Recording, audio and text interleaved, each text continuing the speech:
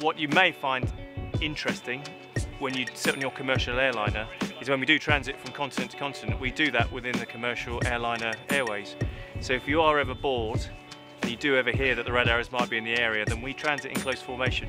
So look out the window, and we normally turn smoke on or off as required if we can do in the airway structure, because we're always on show, we're always representing the service and always representing the country.